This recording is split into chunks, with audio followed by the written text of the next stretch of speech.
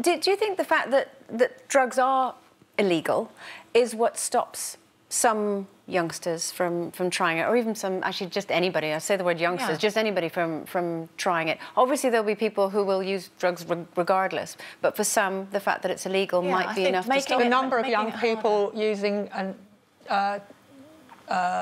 experimenting with drugs has not gone down. It's exactly the same, if not more. It's just part of growing up. And whether people go on and take drugs depends on whether they've got, you know, to a dangerous level, depends on whether they've got an addictive personality. And that addictive personality could apply to anything, whether it's shopping, smoking, gambling, which is another huge problem in this country with teenage boys particularly. But would you say, drugs. Janet, if the levels stayed the same, does that mean that the current system is working? The current system is flawed because it's filling our jails. They're full to bursting, they can't take another person. And a large number of people are in jail for petty crime connected to funding their drug habit. And the other thing that's happening, which has been widely acknowledged, is that drugs are widely available in prison. And in fact, it's easier to get drugs in prison than out of prison at the moment. And we've seen all that footage of drones dropping drugs into jails like Pentonville Jail in London. It's absolutely shocking.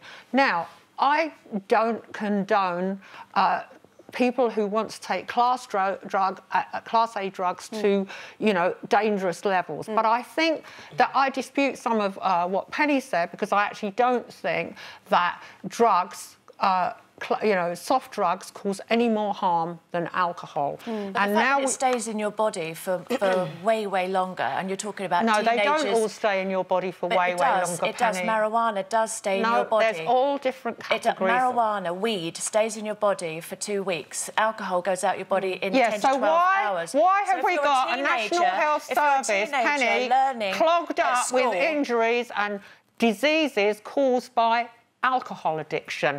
I'm not saying alcohol is a great thing for children, but we're talking about here legalising marijuana. Yes. So in 4 American states, they're legalised. Both of you don't talk over each other. Take turns. Well, Penny can just take over the show and put her point of view, but why don't we ask my own?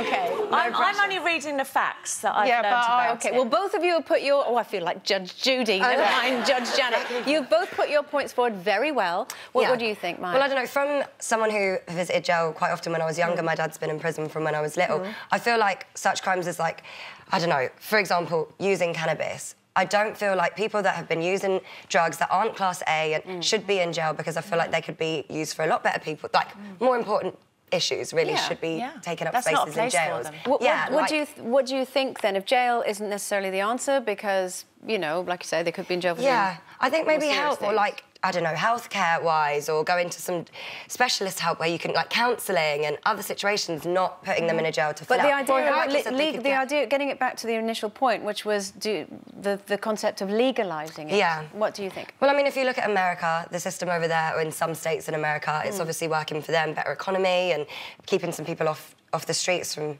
Also, it raises income, because if the government was to legalise just cannabis, for example, they could control the quality of it, and they could tax it, and that tax would go to the revenue, to the Treasury. As it is at the moment, the drugs industry is the 3rd or 2nd largest money earner in this country, and it's all in the black economy. In other words, we're not getting any taxes off it whatsoever.